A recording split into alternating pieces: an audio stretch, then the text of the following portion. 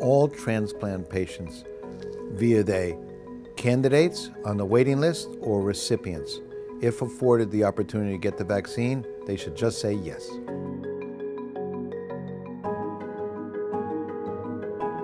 The mortality of transplant recipients is significant after they get COVID. We know that once they hit an ICU, the mortality can be as high as 90+%. So to prevent this, vaccination is critical.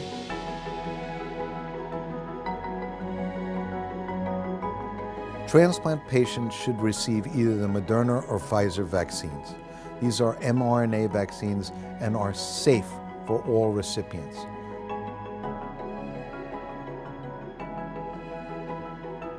So transplant patients who have already received the vaccine have the same side effects that you or I would have had.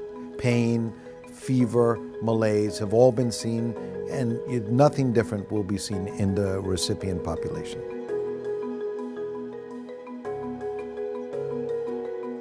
We do not believe that this vaccine will cause a rejection or any untold immune response in the transplant recipients. Having the donor vaccinated makes it much easier to perform a transplant.